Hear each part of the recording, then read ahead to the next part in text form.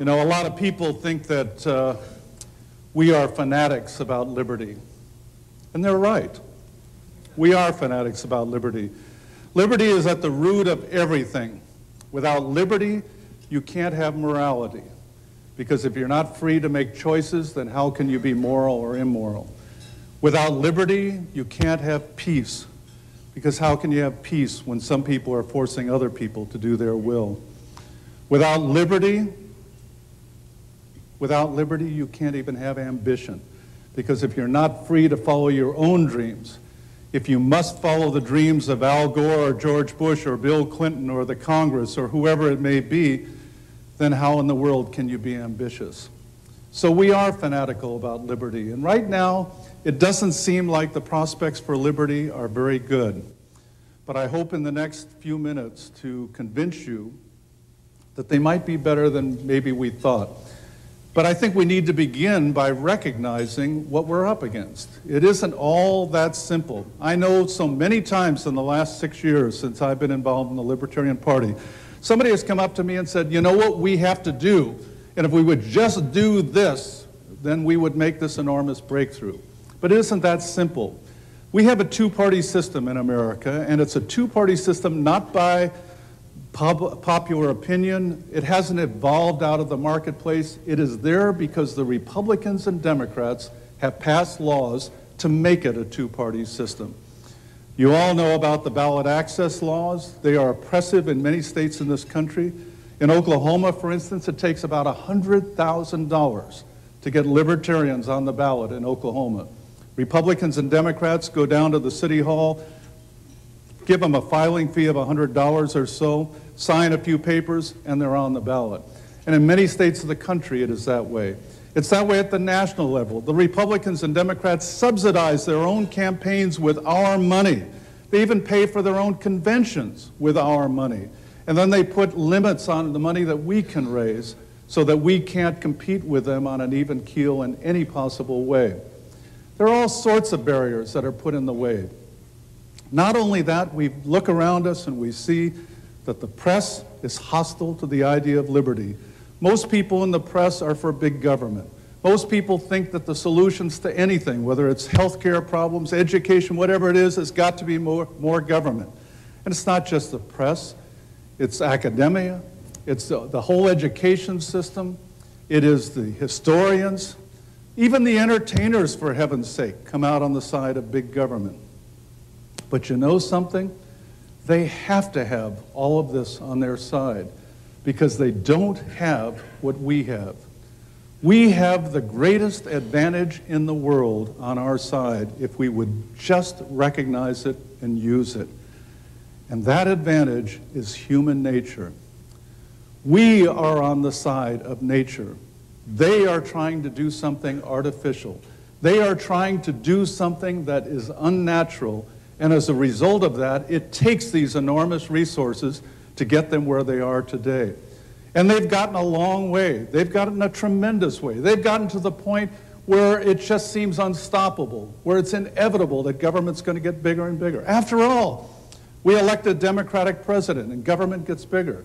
We elect a Republican president and government gets bigger. A Republican or Democratic Congress and government gets bigger. They make a tax cut and government gets bigger. They tell us they balance the budget and government gets bigger. They reform welfare and government gets bigger. They pass a bill to phase out farm subsidies completely and government gets bigger. And they make tough budget cuts and government gets bigger. Whatever they do, government gets bigger. And it can seem like this is inevitable and it's going to go on forever. Well, you know something? I was born in 1933. I was 12 years old when the Cold War started. So I lived through that Cold War for almost 45 years. And it was inevitable that that Cold War was going to go on for the rest of my life. The idea that the Berlin Wall would ever come down, that anything of that sort could ever happen, just seems so incomprehensible. And if you'd asked me in 1986 or 1987, I could have given you 20 reasons that the Cold War would go on for the rest of our lives. As logical and plausible and inevitable as it seemed. And then one day, for reasons I still don't fathom, the Hungarian government decided to lift the gates at the border and let the East German tourists out of Hungary and into Austria. And within a period of 3 or 4 months, the Berlin Wall came down. And within another year, the Soviet Union collapsed. And the Cold War was over. CIA had no premonition that this was going to happen.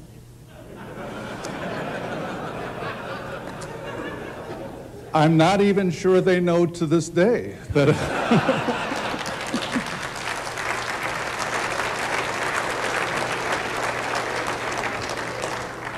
Well, actually, there's a good reason that they're not paying attention to that. They're too busy rooting out evil in all parts of the world now, so they don't have time to pay attention to that.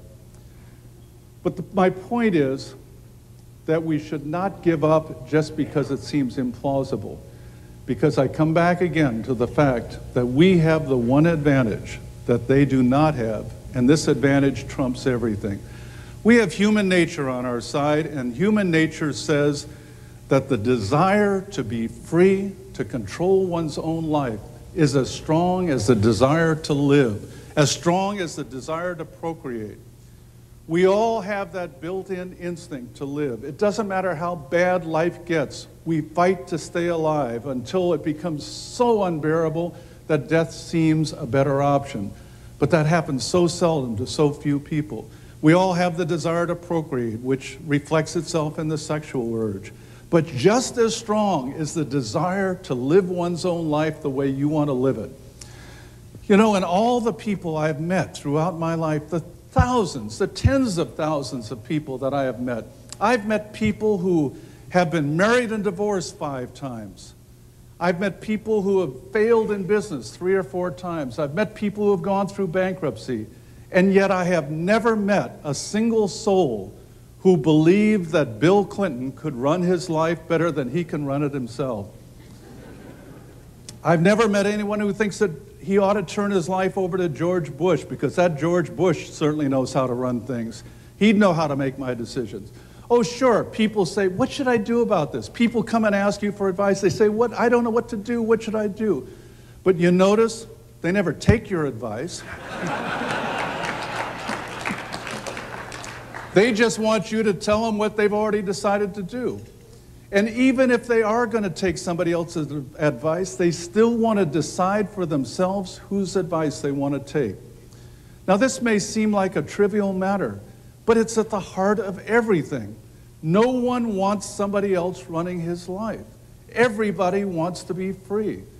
And I can tell you that out there in America today, there are tens of millions of people who simply want to be left alone. If we could just find them and talk to them and inspire them. But of course, there's this tremendous apathy that exists. Well, apathy just means that other people are more interested in their lives than they are in yours. That's all that it is. The fact of the matter is that we have to hitch our wagon to other people's stars and not expect them to come and pay attention to us. I don't believe that, as so many people do, that the American people ever chose security over liberty. How many times have you heard that expression? Well, we can't win. The American people have chosen security over liberty. Maybe you don't get around in the same circles I do, but I must have heard that 30, 40 times in the last several years. The fact is, the American people have never made such a choice. When were they ever given such a choice? You mean to say because they chose Bush over Clinton, or Clinton over Dole, or something like that, that they chose security over liberty? The only time they were ever given any kind of a choice was when Ronald Reagan ran against Jimmy Carter. And it wasn't that Ronald Reagan was promoting freedom so much, but his enemies made him look like he was. Oh, this guy wants to do away with Social Security. Can you imagine? He'd want to repeal the minimum wage. He's going to dismantle the welfare state and so on. All these horrible things are going to happen. So the American people voted him in a landslide. Too bad he didn't live up to the image of his enemies. And government just got bigger and bigger. 2/3 it grew in the 8 years of the Reagan administration. But the point is that if anybody was making a conscious choice in 1980, it certainly seemed like they were choosing liberty over security. You know, I saw this when I was campaigning. I would appear on, as Bill pointed out, talk show after talk show after talk show on radio and television. But I began to realize at some point that almost everybody that I was talking to, whether it was the host or the listeners or whoever it was, had already made up his mind. And I wasn't going to change anybody's mind. The mere fact that they were tuned into a political show meant that they were interested in politics, and people who were interested in politics already have formed their opinions. Doesn't mean that it wasn't worthwhile to do it, but it means that what you're trying to do is to not convert somebody overnight to your point of view, but to move him a few feet from where he is now. If he's a dyed-in-the-wool socialist, then make him doubt socialism in some small way. If he's a Democrat who thinks the welfare state is great, well then give him some doubts about that and make him realize that he can't have that welfare state and still keep his civil liberties. And if he's a Republican, then make him realize that the Republican Party isn't doing anything for whatever it was he joined the Republican Party for. Whatever it may be, move him a step further in our direction. But every once in a while, I got the opportunity to appear on a non-political show of some kind, a sports show or a music show or one of these morning drive time comedy shows where they never talk politics. And by definition, they don't want people like me on the show. But every once in a while, I was able to get on one of those shows. And it was amazing, the response that I got. People's minds were wide open. You know, out there in America, the biggest block of eligible voters is not the Republicans or the Democrats. It's not the liberals or the conservatives. It's the people who don't vote at all. There are 100 million people out there who could go to the polls and vote for somebody and don't bother to do so. And they may have all kinds of different reasons for it, but at the heart of it all, I'm sure, is the fact that they know it isn't going to make any difference in their lives. They know that, first of all, one vote isn't going to change the election, but even if it could, even if they could get somebody elected, what difference would it make? Nothing's going to change. They've seen Republicans come and go, Democrats come and go, the parties change, all this changes and changes, but nothing ever changes that's of any significance. And so they focus on the things that are really important in life, their own families, their own lives, their jobs, the places where they can make a difference. And there is no reason for them to be interested in us. But their minds are wide open because they want to be free just as much as we do. So when I was on these shows, these people were very receptive. Let me give you an example. There's a couple of guys who have a morning comedy show called, they're John Boy and Billy from Charlotte, North Carolina. A couple of good old boys. And they're syndicated all across the country. John Boy and Billy. They never talk politics on the show, apparently, but it seems that every once in a while, one of them will say, well, what do you expect from politicians? Or something like that. Or, geez, that's the government for you. Or something of this sort. And apparently, somebody called in one day and said, you know, you guys sound like libertarians. And one of them said, what's a libertarian? I haven't been to the library in years. And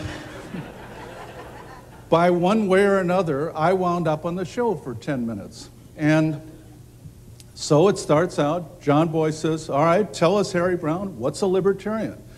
So, never having been asked that question before in my life, I thought for a few minutes and then recited the same old spiel. You know, well, we libertarians believe you should be able to live your life the way you want to live it, not the way George Bush or Al Gore thinks is best for you. We think you ought to be able to raise your children by your values, not the values of some bureaucrats who are trying to create a brave new world. We think you ought to be able to keep every dollar you earn. You're the one who gets up every day and goes to work and puts in all those hours. You should be able to keep every dollar you make and spend it, save it, give it away as you see fit. And at that point, Billy interrupts me and says, no more phone calls, please. We have ourselves a winner.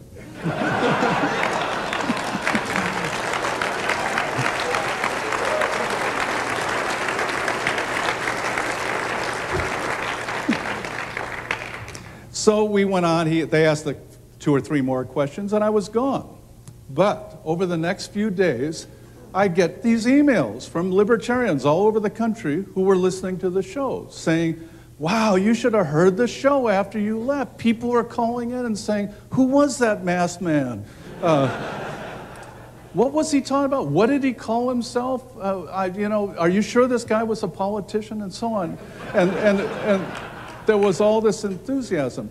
Now, please don't get me wrong. I don't think these people ran out and registered and voted Libertarian or anything of the sort. You need more than one 5-minute appearance. You need a great deal of repetition so that people begin to feel that there really is some substance to all this, that this isn't just one person who happens to believe this and happen to be on this show. But the point is that these minds were wide open to what we have to sell, because we are the only people in politics offering to let people run their own lives and make their own decisions. And this is so important. This is so important to people, just as it is to you. Maybe you put it in philosophical terms. Maybe you put it in terms of natural rights. Maybe you put it in terms of Ludwig von Mises. And they don't. They just put it in terms of paying the mortgage and raising their kids properly and so on.